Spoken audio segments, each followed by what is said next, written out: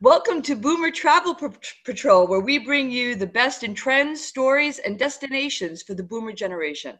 I'm your host, Lisa Kaslyn, and welcome to our first show. I'm so excited. I have a dear friend and an expat who lives in the south of France. Her name is Deborah Bine. Welcome, Deborah.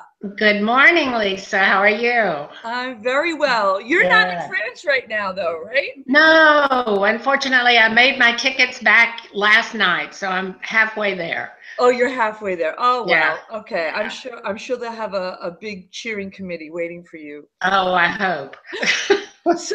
So Deborah, just to catch up and let our viewers know a little bit about you, I know you're a world traveler and you now do a blog sort of based on your life now in France, right? That's correct. Yeah. Okay. So talk a little bit about how this all started and what you're doing and how you got there. Okay. Well, I started the Barefoot Blogger as a way to communicate with friends when I took off on this strange new life that I took. But to begin with, I'm a just fanatic Anglophile. So when I learned that Will and Kate were going to be married in England, then I was still working at the time, and I said, I'm going to England to see the wedding. So I took off to England and by myself and went to the wedding and just got to be on the front, right in front of the gate with a big kiss and everything. But I also communicated with some friends that were there and had a new friend who lives in the south of France and invited me to come over, just while I was in the territory. Mm-hmm. So I went over there, and the entertainment while I was there for 6 days in the south of France was to go to the various markets and the villages. The villages have, certain market days during the week. Mm-hmm. So we went to Uzès, and that's U-Z-E-S, France, on a Saturday for the Saturday market, and I was just blown away. And I said, I don't know if you've ever done it or not, but someplace you go and you say, I got to come back here. Yeah. So I retired about a year later and planned a whole visit, my whole retirement holiday for about 4 weeks around Uzès to go. And so I rented an apartment there, said I want to see what life is like in France. No idea about moving, just wanted to go, have this experience, and live like the French and blah. Yeah. And so I did that. And then I met all these wonderful people over there that are American, mostly English, Scottish, mostly Europeans and Brits, and a lot of wonderful French people. And I thought, they were living over there part of the year or most of the year. And I thought, why can't I? So that was kind of how I went. And I came home and I sold everything I had and I packed up, and 2 months later I was in France. That is amazing. It's amazing. So just to give us a little bit of perspective, for those of us who don't know where Uzès is there another larger city? How far is it from Paris? Yeah, well, it's very close to Avignon, which people, if they go to Provence, that's not far from Aix-en-Provence. It's about an hour from there. It's about 45 minutes from Avignon. It's about 35 minutes from Nîmes, which isn't as well known to us, but it's by car. It's about 3.5 hours to Barcelona. It kind of cuts a triangle up, and then about 3.5 hours to Nice. Oh. So it goes, like that point of the triangle across from Nice and Barcelona. Yeah, you have so it's very unbelievable access to Europe in general now. Amazing. Obviously, yeah, that's amazing. That's excellent. So you have busted a lot of assumptions by doing what you have done. You're a 60-something, right? Yes. And lots of people think France, living there, yeah, sure, dream, but financially, I'm not a rich person. I have a fixed income. Was that ever something that kind of entered into your mind as this is going to be a deal breaker? Oh, absolutely. And I was a new retiree.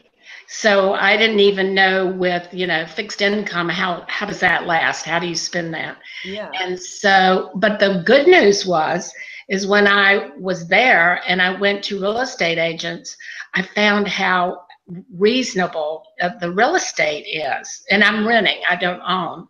And I thought, wow, that's almost half as much.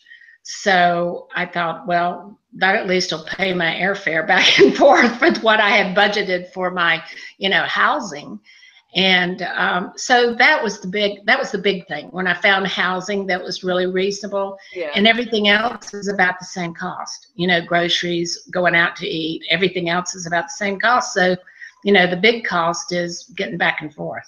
Yeah, yeah. And I know you have a grandchild now, so I do. A brand new one. We're dragging you back and forth, but that's good. Yeah. Makes life more exciting. So one other mythbuster is the language barrier. And I know that you barely spoke a word of French, which I think is probably the most courageous piece of this whole thing. I don't know how you did it. So you just, that was not even, a consideration at the time, but I think you probably, had to change your heart, right? Experience that? Well, yes, and that I actually didn't think about it as much as I probably should have, because there's little things like using the telephone that, especially, and you're trying to get set up in a new apartment or whatever, and the water doesn't run, or the computer doesn't work, or the internet, and you're like, oh gosh, and you pick up the phone and it goes through one of these chains that you can't possibly get through because you can't understand a word, or nobody human to say, help, can anybody speak English? So, I think I would have thought maybe harder if I'd realized that. But I found some really good friends that would, put up with me on a daily basis to get some of the stuff solved. And I got it done. But and I'm trying. I really am trying. But I'm a baby boomer, older person, and there are other things besides studying French. I know. Yeah, that's the thing. But you're probably picking up a lot by osmosis, right? I think so. I think I was there. This will be the third year that I'm going back. And the first two, they were like very patient. And this time back, I think they're going to be saying, I thought you were going to learn some French while you were in the States. So we'll see what the next excuse is. All right. Well, listen, I want to ask you one more question, because I know a lot of people always want to know, you read Travel and Leisure and all the travel publications, and, it's the usual kinds of stories and, places. So what are your secret treasures? What are the things that you think people have not yet really appreciated or admired in France that they should? Well, I don't know why or how, but I've become a huge history buff. And that's a nightmare of mine through college, as they found out I didn't pass history or something. I didn't graduate. But just to be there, Lisa, and to walk in the footsteps, and where I am is Gaul, and the Romans, and in the city where I am, it's 11th, 12th century city. And to know that it's gone on for generations, and people have walked the same streets, and the French are very proud of their history and want to share it with you and take you to visit places that you never knew. I mean, places that are off the beaten track that I don't think you would find if you didn't live there every day and really get in with the people and with their emotions and their closeness to their history and their willingness and desire to share it with you. Yeah, and of course it's gorgeous. It is gorgeous there. all year round. I can't wait to come back and visit you, and we'll do a live broadcast from my tower. I live in a tower, Lisa. I know.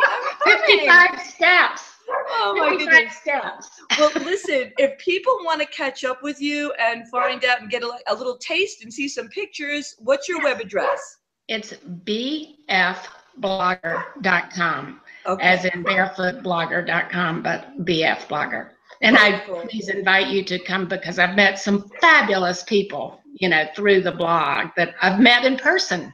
And that's the best part. Oh, that's wonderful. All right, listen, we're going to wrap up, but it's been so great catching up. Thank you for sharing everything with us. Well, I expect you to come visit very soon. I am. I'll be there. Okay. Thank you, Lisa. Bye. Okay. Bye-bye.